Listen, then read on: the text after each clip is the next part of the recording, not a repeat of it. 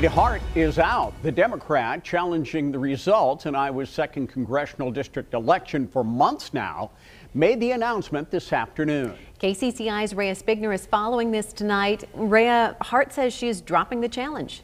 Right, so Hart had requested a U.S. House committee look at the results of the race, and Republican Marionette Miller-Meeks was certified the winner by 6 votes.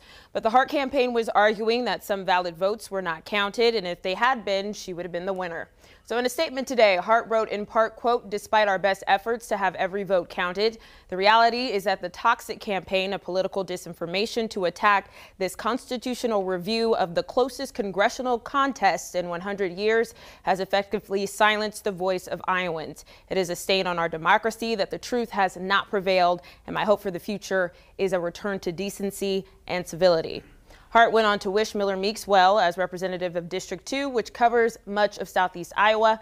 Miller-Meeks was officially sworn into office earlier this year, but the decision today from Rita Hart officially puts an end to the process nearly 5 months after the November election. The Republican Party of Iowa released a statement this afternoon applauding Hart's decision and declaring victory. Now, KCCI has been covering the developments of this dramatic race every step of the way. It has always been about razor-thin margins. The initial results of the race gave Miller-Meeks a 47-vote lead.